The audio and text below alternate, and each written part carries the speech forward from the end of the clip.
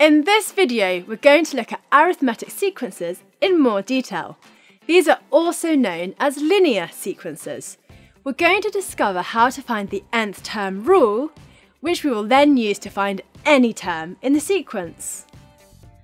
Before we start, you should already know that each number in the sequence is called a term.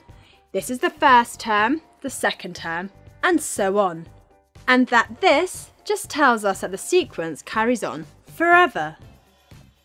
Arithmetic sequences have a common difference. This means that they always go up by the same amount. So the common difference for this sequence is 3. The nth term for this sequence is 3n plus 2. We can use this to generate the sequence. The n stands for what term it is, so the first term, n is 1. Substitute 1 into the formula, 3 times 1 plus 2. For the second term, substitute n equals 2 into the formula. For the fifth term, substitute n equals 5. We can choose any term, the 100th. So here's a question for you. Pause the video, generate the sequence, and click play when you're ready. Did you get it right? Look at these two sequences. What do you notice about the common difference and the nth term rule?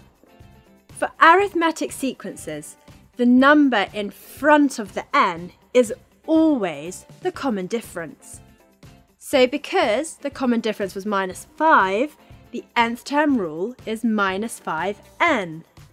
Given these sequences, what numbers are missing from their nth term rules? Difference of 4, so the formula is 4n. Difference of -3, so the formula is -3n. Difference of a half, so the formula is 0.5n. Now looking at the numbers after the n's. Where do these come from? Pause the video and have a think. How do you go from 4 to 2? You have to subtract 2. From -3 to 22, you have to add 25. From 0.5 to 1.5, you add 1. So there you have the nth term rule. Simple! Here are some questions for you to do. Pause the video, work them out, and click play when you're ready. Did you get them right?